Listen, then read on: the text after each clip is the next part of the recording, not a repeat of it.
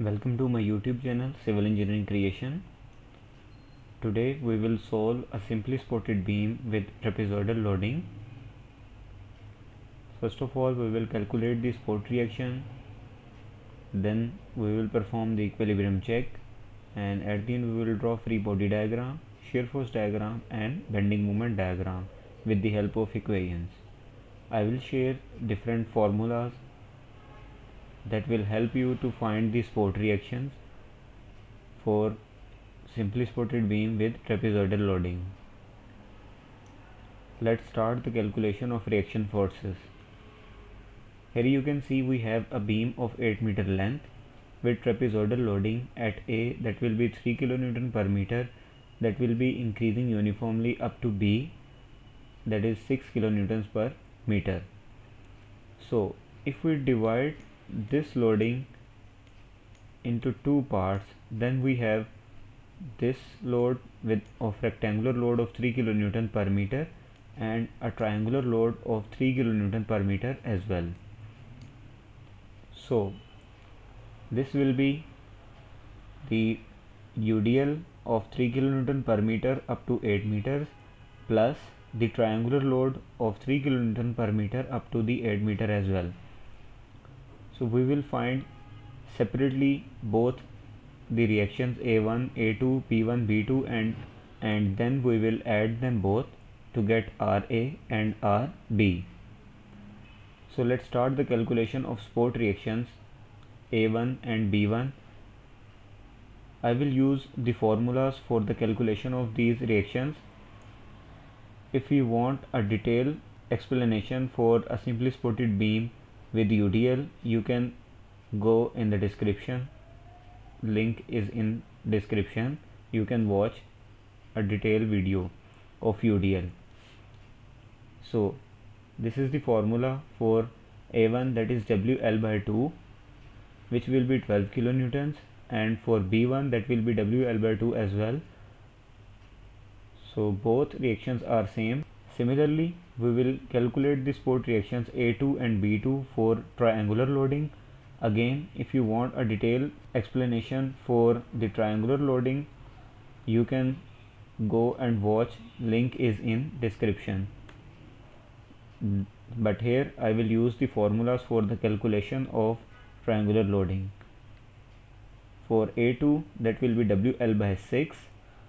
The reaction will be 4 kilonewtons, and for B2 this will be WL by 3. So the reaction is 8 kilonewton. So now I will add A1 and A2 to get RA, that is 16 kilonewton, and similarly for RB, B1 plus B2, that is 20 kilonewton.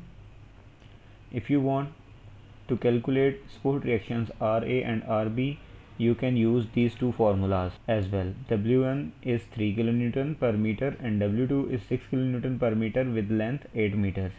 Let's perform an equilibrium check. For that we will use the condition of equilibrium, that is summation of all the vertical forces will be 0. So we will consider the upward forces as positive and the downward forces as negative. Here we have two upward forces, RA and RB. Here you can see we have 16 plus 20, but this minus sign is for this trapezoidal loading. For the calculation of this trapezoidal load, we will use the formula for area of trapezoidal, that will be 1 by 2 into sum of parallel sides. These two are the parallel sides, 3 kilonewton per meter and 6 kilonewton per meter, into the perpendicular side, that will be 8 meters. So here you can see we have summation which will be equals to 0. It means our support reactions are correct. Let's draw a free body diagram. Here we have a beam AB of 8 meter length with trapezoidal loading of 3 kN per meter at A and 6 kN per meter at B, with support reactions RA and RB 16 kN and 20 kN respectively.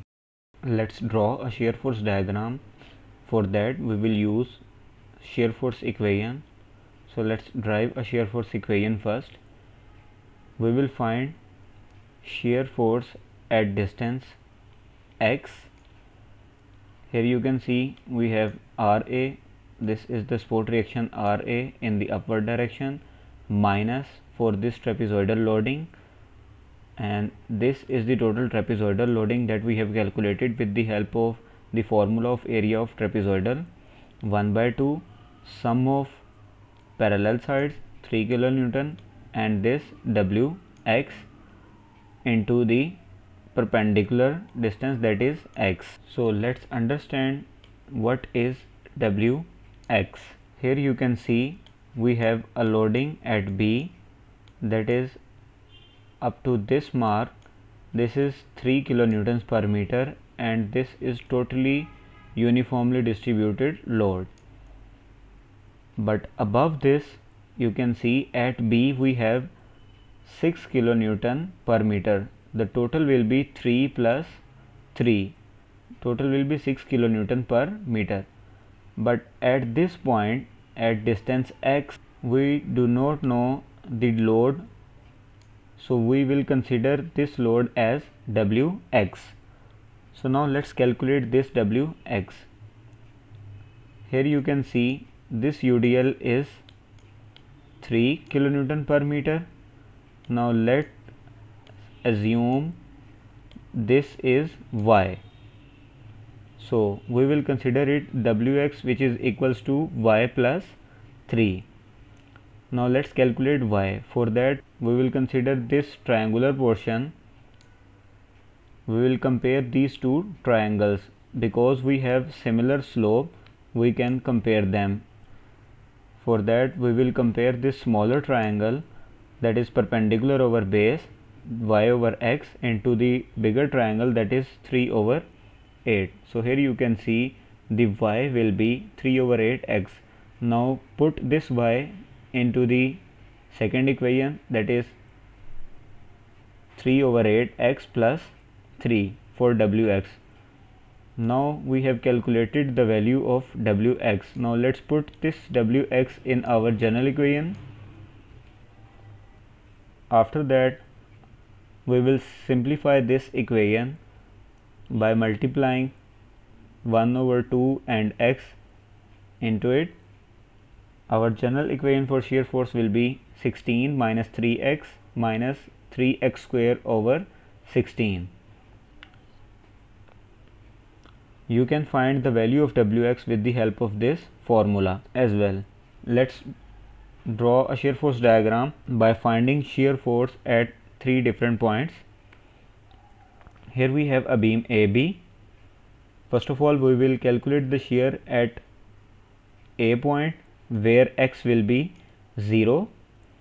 So by putting x 0 in this shear force equation, our shear force will be 16 kilonewton at A. So let's draw a line of 16 kilonewton at A in upward direction. Now calculate the shear force at B where x is 8. So by putting x is equals to 8 in this shear force equation, our shear force will be minus 20 kilonewton. So let's draw a 20 kilonewton line in downward direction because this is minus 20 kilonewton. Here you can see we have 16 kilonewton shear force at A and minus 20 kilonewton at B. It means there must be a value of x where shear force will be 0. So let's calculate the distance where shear force will be 0. For that we will put Vx is equals to 0 and simplify this equation to get the value of x where shear force will be 0. So by simplifying this equation we will get this quadratic equation.